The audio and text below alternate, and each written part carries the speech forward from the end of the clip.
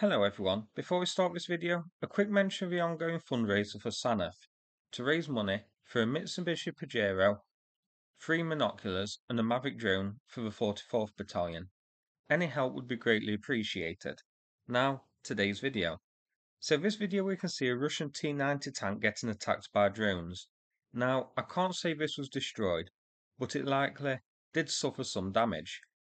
These types of drone we have seen are effective against tanks in the past. Now, whether these failed to destroy this one is simply down to the T-90 being better and tougher than the usual T-72s or T-80s, or the fact that to knock out a tank, the drone needs to hit the tank in its weak points, and here, in this case, it didn't. In this video we see one of the drones does hit the T-90 on the front, shown in this screenshot here, where the armour is pretty thick, so I don't think this strike here would have caused much damage to it. Now the geolocation. The T-90 was here, aiming towards the northwest. It wasn't moving and was likely abandoned when it was targeted by this pair of drones. Zoomed out we can see that this is north of Bakhmut, actually near a settlement called Berkhivka.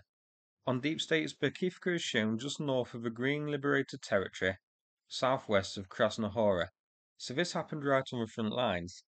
Even though the T-90 wasn't destroyed, it was lightly damaged, and something did happen to it to lead to it being abandoned, as it did look like this T-90 was abandoned when the drones arrived.